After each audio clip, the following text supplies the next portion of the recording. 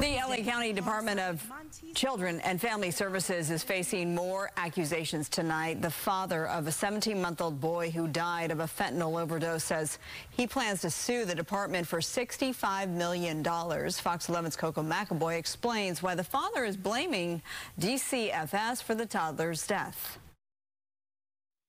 17-month-old Justin Bulley died from fentanyl poisoning in February, and now his father and attorney Brian Claypool intend to sue the LA County DCFS for $65 million.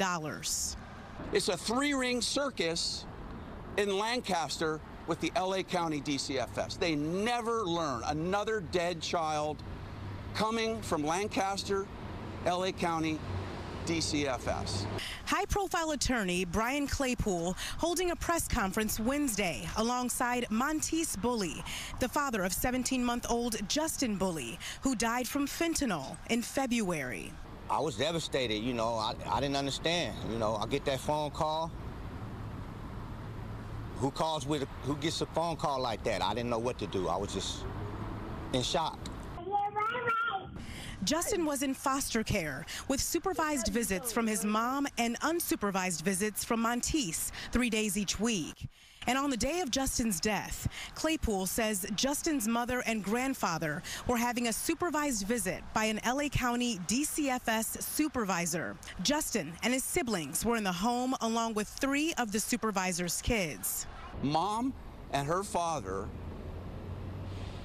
are doing drugs, alcohol, and a DCFS visitation supervisor is there. Justin died of fentanyl poisoning, and the 6 other kids in the home were later found to all have fentanyl in their systems too, according to Claypool. The woman appointed by the county is at the scene of the death. And what does she do? She doesn't step in and try to save these kids. She doesn't pull these kids out of that house. What does she do? She's a coward. She runs.